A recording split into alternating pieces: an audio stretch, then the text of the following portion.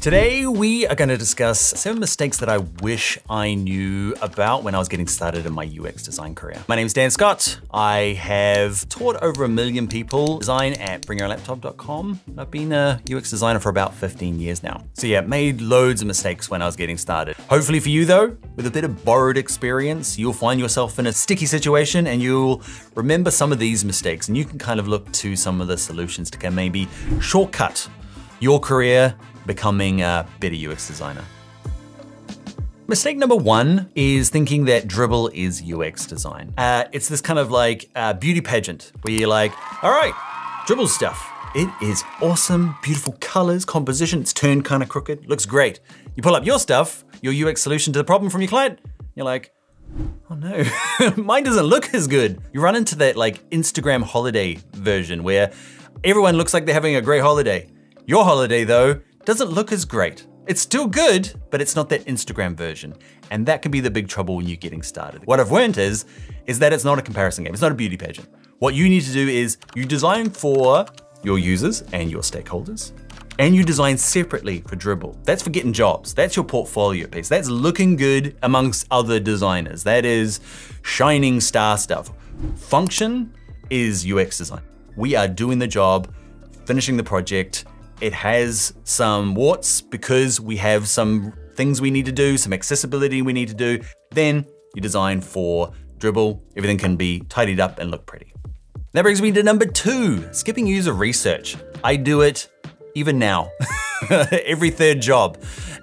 Big mistake. So the latest example, I do this all the time. So the latest example is I'm like, Bring Your Laptop needs a plus feature. We're experimenting with it. So we're thinking, all right, what features do people want? I know what people want because I created Bring Your Own Laptop.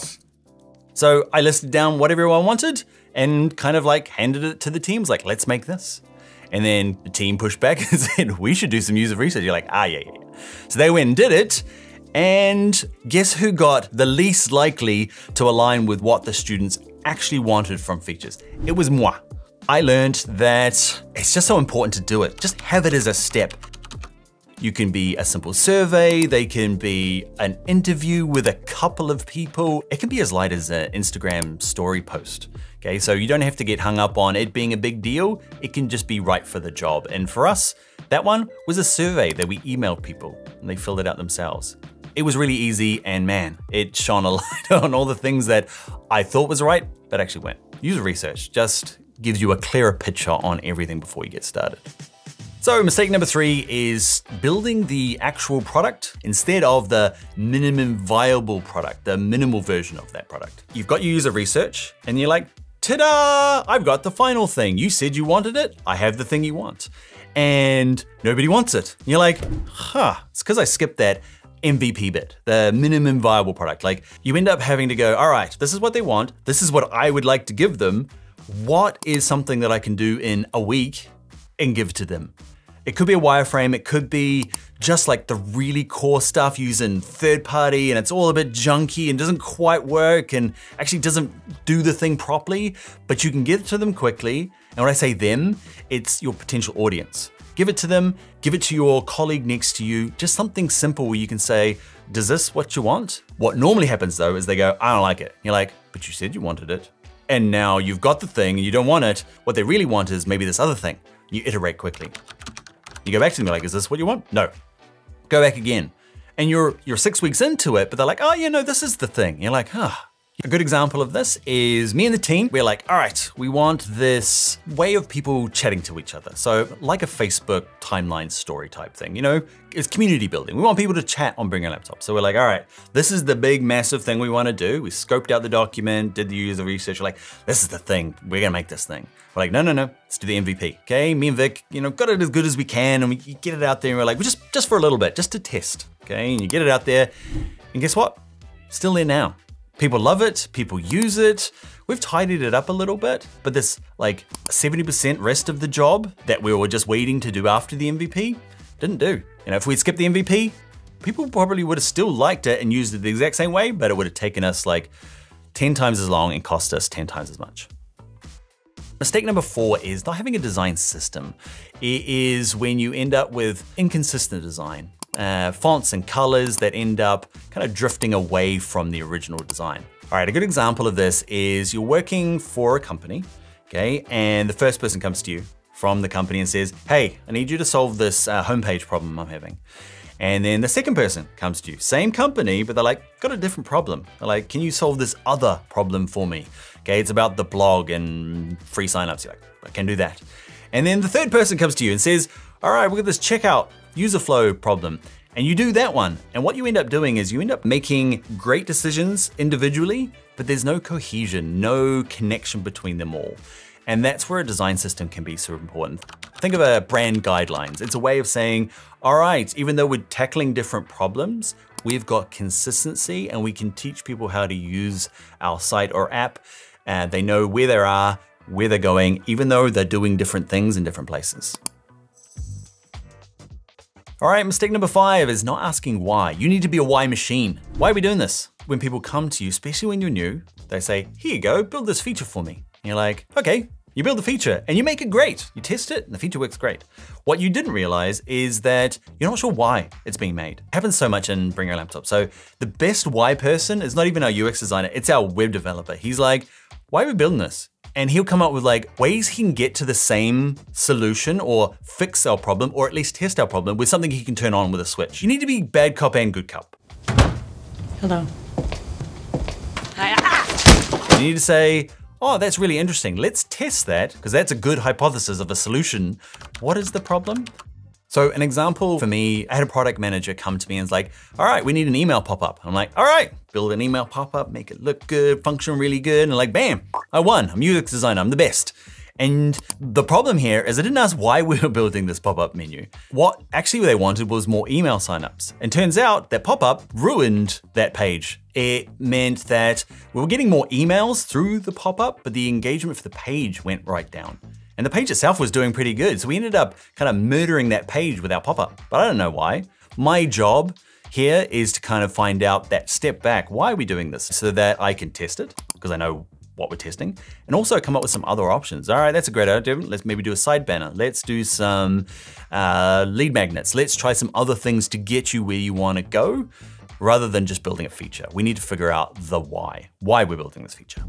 All right, mistake number 6 is not testing early. It is when you forget to test and don't get in the hands of the users, and you skip that step and go straight to the developers. Big mistake. Why is it a big mistake? Is that you can learn so much with such little effort really early on in the project by just testing with the users. Different from an MVP, this is where you're still in Figma or Sketch, whatever app you're using, okay? They all have provisions where you can, let's say you're building an app, okay? And you get that app put onto a phone. It's really easy to do. And you hand it to your colleague. You pay some users, you take it home for your family, and you give it to them and say, Bill, I want you to buy 2 books and try and check out on the cart.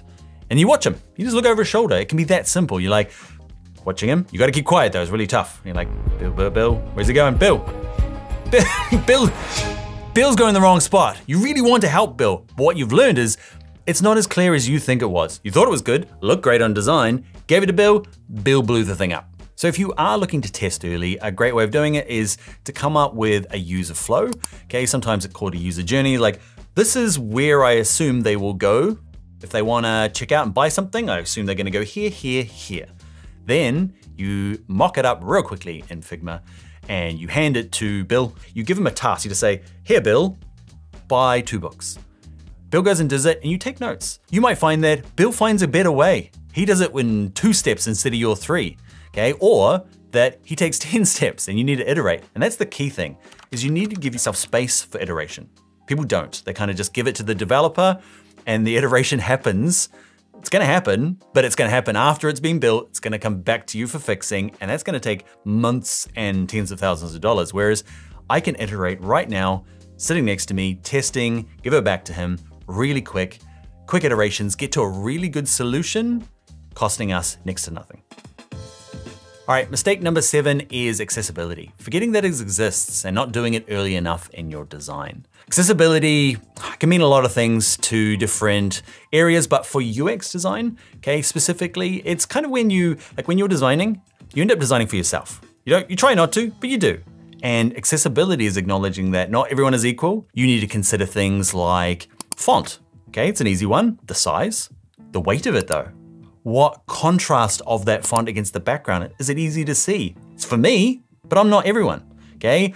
And looking at color combinations. Are they easy contrastable? Button sizes. My dad, big sausage fingers. If I put the buttons too close, smush, hits them both. Tested with him, okay? So I know that I need buttons that have distance and have some size to them. Otherwise, they can't be hit. Another reason to make sure accessibility is at top of mind is Google. Search rankings for a website are super important, and accessibility is a big part of how they rank them. If they're sending people to your site and they're getting lost, they're going to not rank you very well. The cool thing about it though, especially when you're new, there are tools. Google has Lighthouse where you can go through, run accessibility reports, does performance reports as well. If you're using, say, Figma, there are plugins that will help you with it. And it's really good. You end up educating yourself. You start building designs with other people in mind because you're aware of like, oh, okay, not everyone sees colors the same way as you or has the same dexterity. So it's gonna happen, you might as well do it at the beginning. All right, so those are the mistakes that I really wish I knew about when I was getting started. I've learned them the hard way. If you found that useful and you wanna learn more about UX design, Figma, some of the plugins, accessibility, I've got a lot of these in my courses at bringyourownlaptop.com. There'll be a link for that in the description. All right, that is it. I'll see you in the next video. Bye.